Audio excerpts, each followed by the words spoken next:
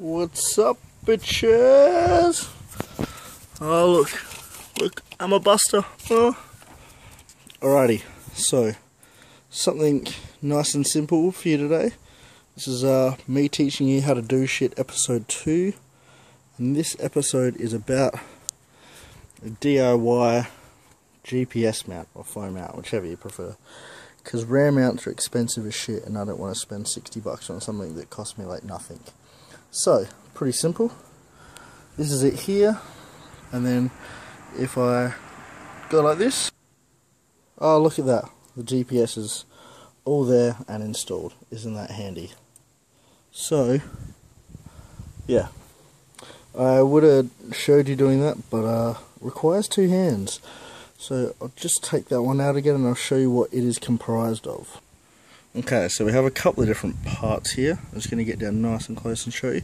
So here we have a little bit that I got off of eBay, which is a phone tripod mount for, it said it was for a Note 3, that's the phone I've got, but I mean it extends wide enough for a whole bunch of different, it will fit your GPS and all, whatever phone you've got. So it's got this bit here, and you just extend it like that, and you can fit it in there. That's pretty easy. Look at the bottom, and it has a tripod screw. So that is easy enough. Then you have this bit here, which I have done up tightly.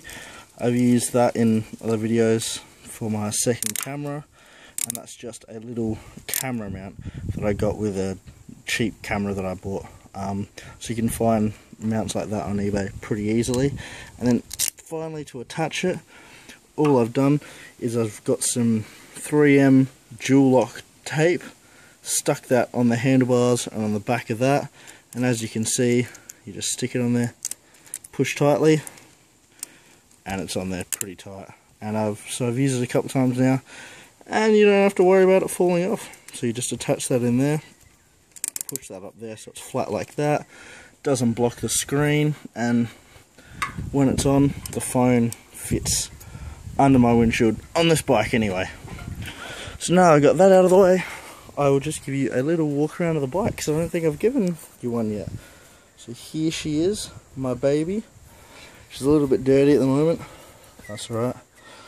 The top stacked lights.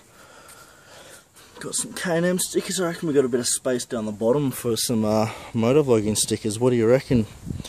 Got the Buster number plate there, and then I reckon you'd be able to fit a nice little Baron von Grumble sticker just here. And that's where I sit. That's where the hot ladies can sit if they want. You know, this position's open. And yeah, that's her. So, peace out, bitches.